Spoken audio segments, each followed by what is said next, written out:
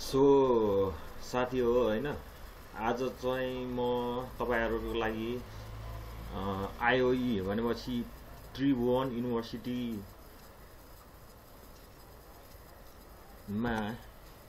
पढाइने हैन सब्जेक्टहरु छ नि, तिनीहरुको सिलेबस चाहिँ म यहाँ हाल्दै छु भिडियो बनाएर। म सेमेस्टर वाइज हैन, पार्ट सेमेस्टर वाइज म भिडियो बनाएर सिलेबसको भिडियो बनाएर म हाल्दिदै छु हैन। तपाईहरुले मेरो युट्युब च्यानलमा हेर्न सक्नुहुनेछ हैन। अनि त्यसपछि मजाले हेरेर सिलेबस फ्लो गर्न सक्नुहुनेछ है त। म सुरु गर्न गए त। ल यसलाई चाहिँ ठुलो पार्दिन्छु है त। यसलाई जुम गर्दिम है। यति नगरौँ है, डाउन गरौँ, डाउन अझै सानो गरौँ, ठुलो गरौँ है। ल यतिमा राख्दैछु है त। अब हेरौँ है त। यहाँ माथि हेरौँ त, BE degree in civil engineering. यो चाहिँ इयर फर्स्ट पार्ट फर्स्ट, यो फर्स्ट इयर फर्स्ट पार्टको सिलेबस हो है त। म स्क्रोल डाउन गरे है। यहाँ हेरौँ त, टिचिङ शेड्युल है। यो सब्जेक्टको कोर्स कोड भयो हैन। अनि चाहिँ यो कोर्स टाइटल भयो, यो सब्जेक्टहरु भयो हैन। यो भनेपछि तपाईलाई यो प्र्याक्टिकल हो, प्र्याक्टिकल आवर हो, लर्निङ आवर, थ्योरी आवर। त्यसपछि यो टोटल यो आवरमा निकाले है, टिचिङ आवर निकाले है। त्यसपछि हामी यतातिर जाउँ है। एक्जामिनेसन स्किम भनेपछि हामीलाई के हुन्छ भने, जस्तै यो इन्जिनियरिङ म्याथमेटिक्स 1 हो है। के हुन्छ भने 20 मार्क्स चाहिँ हाम्रो एसेसमेन्ट हुन्छ है। यो 20 मार्क्स चाहिँ हाम्रो कलेजले दिने, क्लास टिचर जसले हाम्रो सब्जेक्ट पढाउँछ त्यसले दिने हो है। यो चाहिँ एक्जामिनेसन, इन्टरनल एक्जामिनेसन, कलेजमा इन्टरनल एक्जामिनेसनको आधारमा चाहिँ यो दिने गर्छ है एसेसमेन्ट 20 मार्क्सको। यदि तपाईले एसेसमेन्ट राम्रो गर्नुहुन्छ हैन कलेजमा भने 20/20 दिन सक्छ है। 15 भन्दा तल त कसैको आउँदैन हैन। अनि यसको लागि त केही टेन्सन भएन। त्यसपछि हाम्रो के हुन्छ भने I.O.E पुल्चोकले लिने भनेको हाम्रो 80 मार्क्सको है। 80 मार्क्स यो चाहिँ थ्योरी एक्जाम हुन्छ। यसको चाहिँ हामीले थ्योरी एक्जाम दिनुपर्छ। यो ड्युरेसन आवर 3 आवर भनेपछि 3 घण्टाको एक्जाम हुन्छ है। पास चाहिँ हाम्रो 32 मा हो, 32 मा। यो 80 मा चाहिँ हामीले 32 ल्याउनुपर्छ है त। टोटल जम्मा 100 हो हैन। 80 को चाहिँ एक्जाम हुन्छ। 80 मा तपाईलाई 32 मा पास हो, 32 मा पास हो। यदि तपाईले हैन मानौ कि 80 मा 35 ल्याउनु भयो हैन। 35 ल्याउनु भयो, यदि एसेसमेन्टमा 15 दियो भने कति भयो? 35 15 50 हो। अनि 50 आउने भयो क्या। 100 मा तपाईलाई 50 आउने भयो है। यसरी नै चाहिँ यसरी हेरेर तपाईले मजाले हेर्न सक्नुहुनेछ हैन। यो चाहिँ सिलेबस है। ल म सुरु गरे है। ल म स्क्रोल डाउन गर्दै छु है त। तल गए तल। यसलाई जुम गरौँ त। काटिन्छ है। म सानो बनाउँछु है। यति चाहिँ तपाईलाई ठिक्क हुन्छ है त। ल अब म सुरु गरे है। यो चाहिँ इन्जिनियरिङ म्याथमेटिक्स 1 यहाँ हेर्न सक्नुहुनेछ है। यो चाहिँ हाम्रो यो सब्जेक्ट कोड हो है। हामीले चाहिँ एक्जामको लागि फर्म भर्दाखेरि यो सब्जेक्ट कोड पनि लेख्नुपर्छ है त। यो फर्स्ट इयर फर्स्ट पार्ट है। ल सुरु गरौँ। लेक्चर के छ यहाँ? अघि माथिको अब चाहिँ यहाँ बुझ्यो। लेक्चर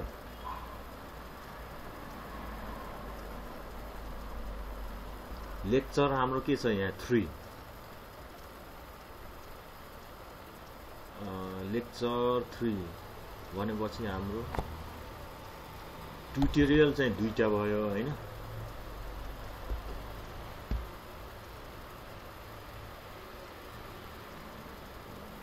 ट्युटोरियल 2टा भयो प्र्याक्टिकल 0 भयो म्याथमा त प्र्याक्टिकल हुने कुरै भएन है ल तल जाउँ है त अहिले बुझिन्छ हेर यहाँ derivative and there application lecture भनेको त बुझियो यो 3 भनेपछि के हो 3 आवर त होइन 3टा लेक्चरमा चाहिँ सकाउनु पर्छ भन्ने होला है ल तल जाउँ है डेरिभेटिभ एन्ड देयर एप्लिकेसन यो 14 आवरको क्लास है भनेपछि 14 आवरमा यो सकाइसक्नुपर्छ डेरिभेटिभ एन्ड देयर एप्लिकेसन्स भनेपछि यो च्याप्टर हो है ल तल जाउँ है तपाईले मजाले बुझ्न सक्नुहुनेछ नि त्यही भएर म स्लो स्क्रल डाउन गर्छु है त ल म तल गएँ तल integration and application second chapter third chapter plain analytic geometry fourth chapter ordinary differential equation and there application ल तल गएँ त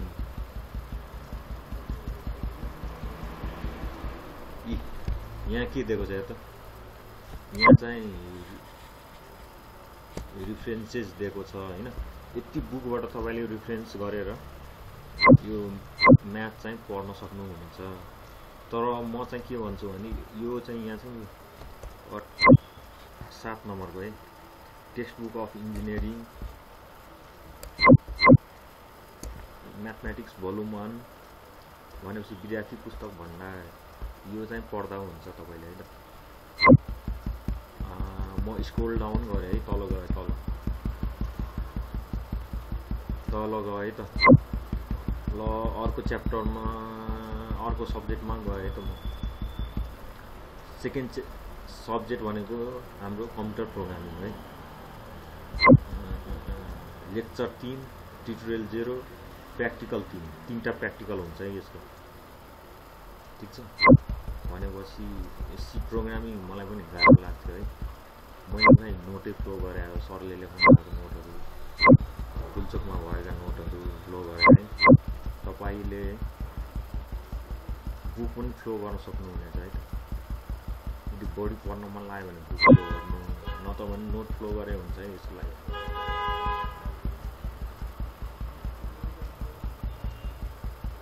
स्क्रोल डाउन गरे तल गए तल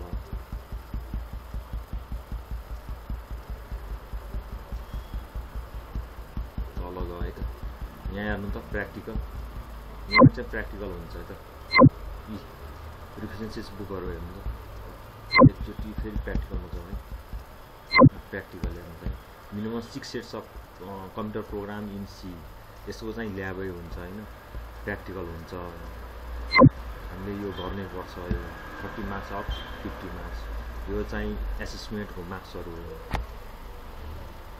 एसेसमेन्ट होइन यो एसेसमेन्ट त 20 मार्क्स हुन्छ हैन एक्स्ट्रा यो चाहिँ प्र्याक्टिकलको मार्क्स हो है 50 मार्क्स चाहिँ राखेछ जस्तो लाग्यो माथि सिलेबसमा तपाईले हेर्न सक्नुहुन्छ यो चाहिँ प्र्याक्टिकलको बुक हो रिफरेन्स बुक हो म तल गएँ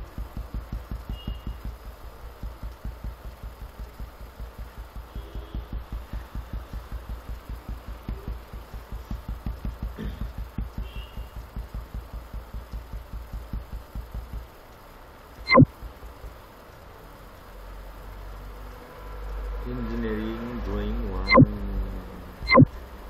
ल यसको सिलेबस हेर्नु है 1 मा हेर्नु त instrumental drawing technical लेटरिङ practices and techniques डाइमेन्सनिङ applied geometry म स्क्रोल डाउन गरे तपाईले मजाले हेर्नु होला है त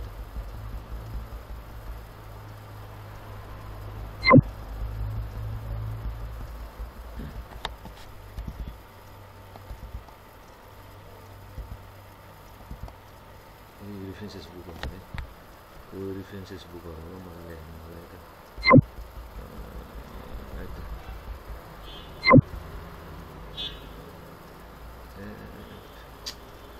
कहाँ अगाडि पुग्यो हामी त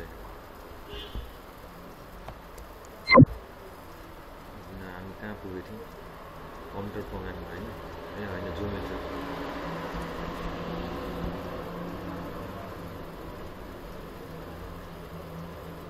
यहाँ पुगेको थियो है इन्स्ट्रुमेन्टल ड्रइङ यो ड्रइङ है इन्जिनियरिङ ड्रइङ है यहाँ पुगेको गरेको थियौँ यहाँबाट म सुरु गरिदिन्छु फेरि मजाले हेर्न सक्नुहुनेछ म चाहिँ यहाँबाट फेरि सुरु गर्दै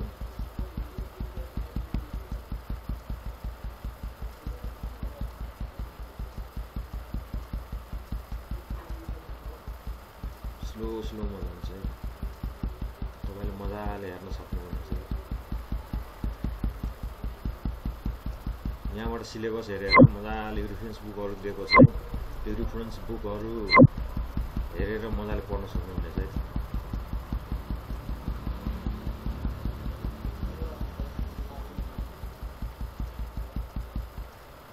यी ड्रइङको हेर्नु प्र्याक्टिकल यति प्र्याक्टिकल चाहिँ हाम्रो कलेजमै हुन्छ हैन यतिको चाहिँ ड्रइङ बनाएर हामीले के भन्छ कलेजमा बुझाउनु पर्छ हैन बुझाएपछि अनि त्यसपछि हाम्रो ड्रइङको चाहिँ एक्स्ट्रा प्र्याक्टिकल मार्क्स हुन्छ हैन अब माथि त्यो सिलेबसमा हेर्नु होला हैन कति छुट्याएको छ अनि यही अनुसार चाहिँ हामीलाई मार्क्स दिने हो के सरहरुले ठीक छ म तल गए यी रेफरेन्सेस बुकहरु है ड्रइङ 1 है त यहाँबाट हेरेर मजाले पढ्न सक्नुहुन्छ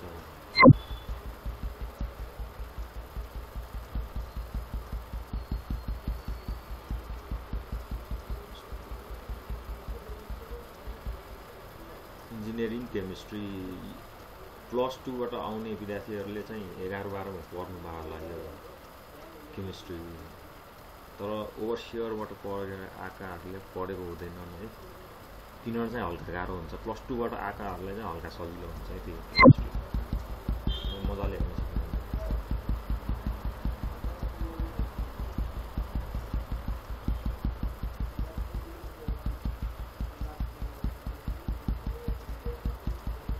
सबै प्लस 2 मा पढेकाहरु छन् है केही मात्र नयाँ छन् हैन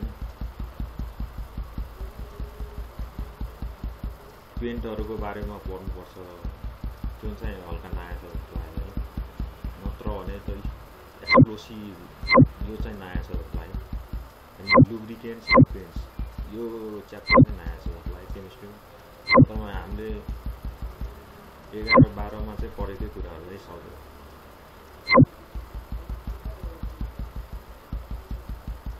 रेफरेन्सेस केमिस्ट्रीको चाहिँ हामीले यहाँ दिएको किताबहरुबाट लिन सक्छौं है मजाले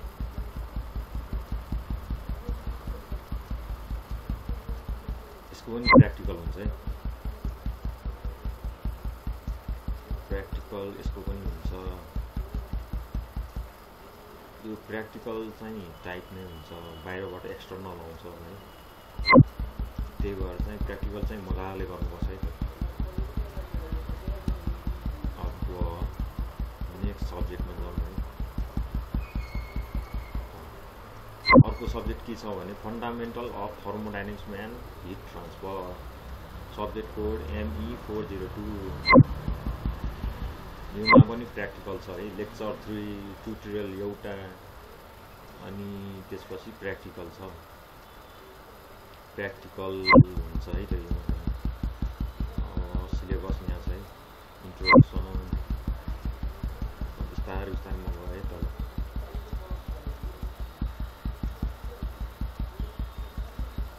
property of common substances chapter 3 first law of thermodynamics second law of thermodynamics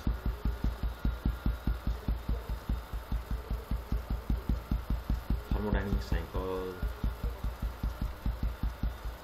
introduction to heat transfer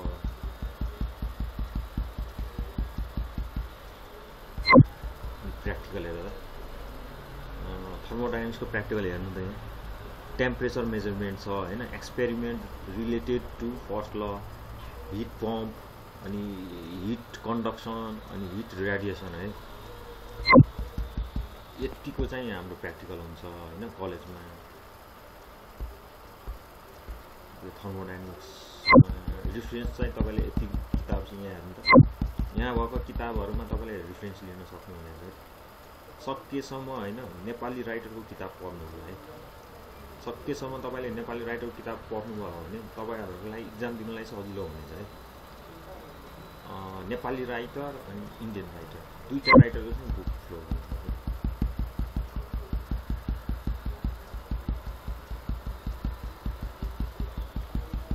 मैले फ्लो गरेको चाहिँ फर्स्टमा चाहिँ नेपाली राइटर हो, त्यसपछि इन्डियन राइटर हो क्या। बढी पढ्न मलाई इन्डियन राइटरको बुकहरू फ्लो गरे हुन्छ है त। वर्कसप टेक्नोलोजी, यो वर्कसप टेक्नोलोजी हो, यो चाहिँ कलेजमै हुन्छ प्र्याक्टिकल जस्तै हो। ठिक छ, हेर्नु त जेनरल सेफ्टी कन्सिडरेसन योमा चाहिँ तपाईँलाई बोतल ओपनर, कोकाकोलाको त्यो बोतल खोल्ने हुन्छ नि ओपनर, त्यो बनाउनु चाहिँ सिकाउँछ योहरूमा है। ह्यान्ड वर्किङ अपरेसन वर्कसपमा कसरी काम गरिन्छ है, आइरनको कामहरू कसरी गरिन्छ है, यो चाहिँ मेकानिकलहरूले पढ्ने हो। तर हाम्रोमा पनि हालिदिएको छ फर्स्ट इयर फर्स्ट पार्टमा। अब हालेपछि त पढ्नै पर्ने हो होइन, त्यही भएर है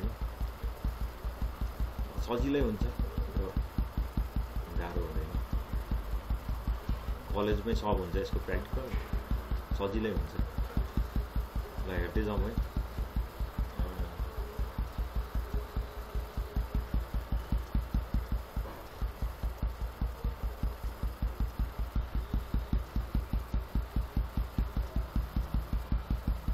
तल गयो है त मेटल जोइनिङ, योमा चाहिँ हाम्रो मेटल जोइनिङ गर्न सिकाउँछ है।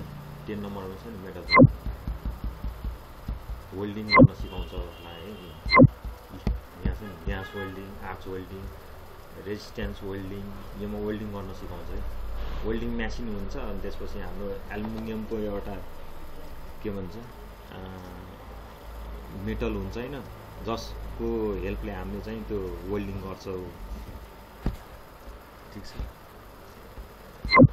प्र्याक्टिकली हेर्नु त bench tools and hand operation, measuring, marking, layout, cutting, feeling, drilling, tapping, assembly होइन। Bench tools and hand operation, drill machine, drilling गर्न पनि सिकाउँछ। मेजरिङ एन्ड गाउजिङ इन्स्ट्रुमेन्ट पनि छ। ठिक छ, यही गाह्रो मान्नु पर्दैन, कलेजमै सब हुन्छ है, सजिलै हुन्छ। यो रिफरेन्सेस यहाँबाट लिन सक्नुहुन्छ।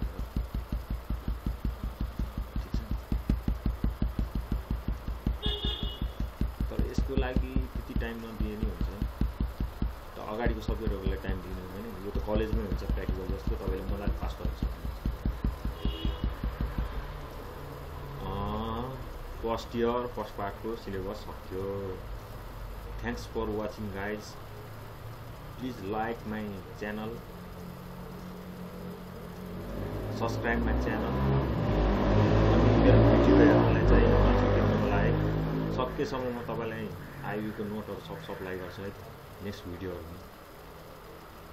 अनि यो चाहिँ फर्स्ट इयर फर्स्ट पार्टको सिलेबस भयो होइन।